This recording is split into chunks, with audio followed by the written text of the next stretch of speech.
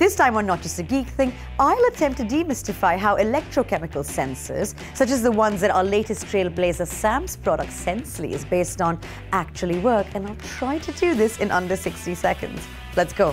First of all, detection of toxic gases by electrochemical sensors is needed at the parts per million level.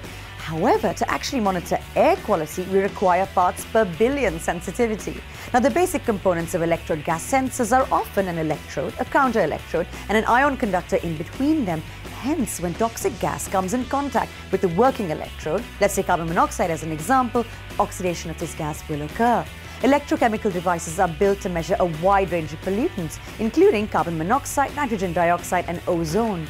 Many outdoor-based ones contain laser technology to detect particles from cars and lorries, and a GPS aerial allows air quality data and location to be mapped simultaneously. Now, the companies developing these methods need to use smart software tools to further separate local pollution from background signals and then calibrate sensors across networks. We're seeing some amazing advances in low-cost sensors that are enabling a new generation of these kind of air quality sensors, and I can't wait.